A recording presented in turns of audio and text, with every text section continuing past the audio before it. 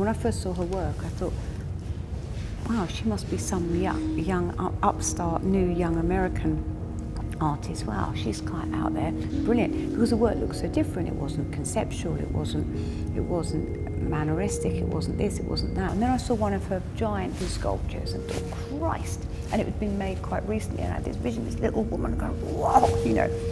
And she liked my writing, and Jerry, her assistant, would read her things of mine or whatever. And then she came up with the idea. It was her idea to do the collaboration. I could do anything I like, screw them up, I could sew all over them, I could write all over them, draw all over them, paint all over them, I could mash them all up, make them into paper mache, I could do whatever I wanted. It was just completely free. Did you have a feeling at the start, they're so beautiful, I don't want to That was the main thing. them. I thought they were right as they are. They don't need me, they're just really beautiful and they're just really lovely, and I liked them as they were.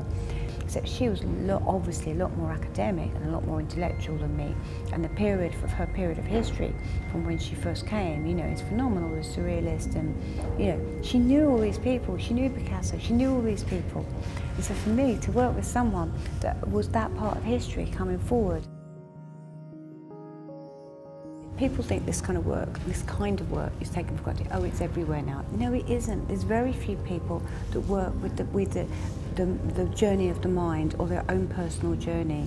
And so, you know, some people are very derogatory about it and think that we're just myopic people, constantly thinking about ourselves.